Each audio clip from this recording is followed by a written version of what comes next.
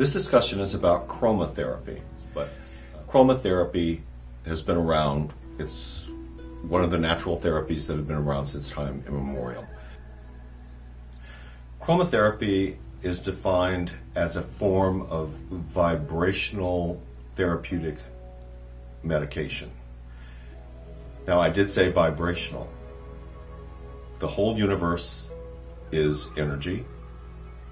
We're part of the universe, and Einstein's formula, E equals mc squared, says that even though we're mass, we are a more condensed form of energy. All of our cells vibrate at their own frequencies, and they emit color. Conceptually, the idea of color being vibrational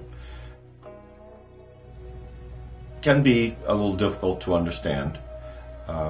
If we look at the example of this illustration of an apple,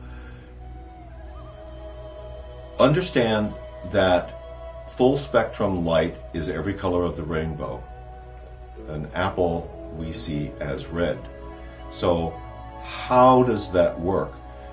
Well, as you can see from this illustration, the apple absorbs all of the spectrum of light except red. It reflects red.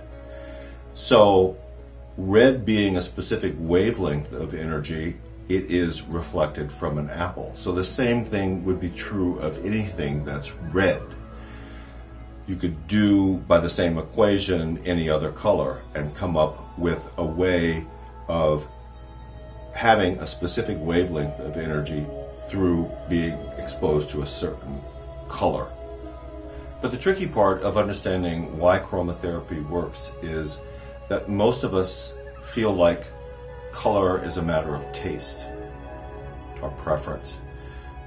The truth is that our minds and our eyes have learned to appreciate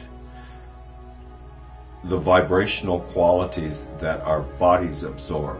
You don't have to see a certain color to be affected by the vibrational energy of it. Modern science continues to validate chromatherapy more and more. One of the best examples I can offer is a bilirubin light. If you've visited a nursery and seen newborns, especially premature babies, it's not unusual for these babies to be born with a condition called bilirubin, which means jaundiced.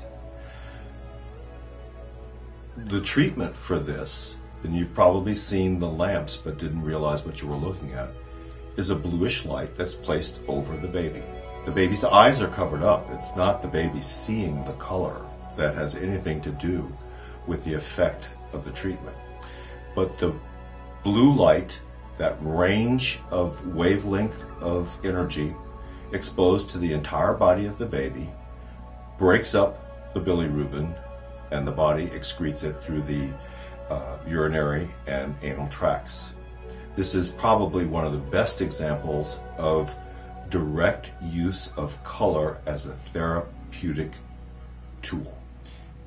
Now that you know the power of color, you should be aware that incorporating colors that make you feel good are important on a daily basis, both in the colors that surround you in your home environment, work environment, in the clothing that you wear, and the objects that you surround yourself with.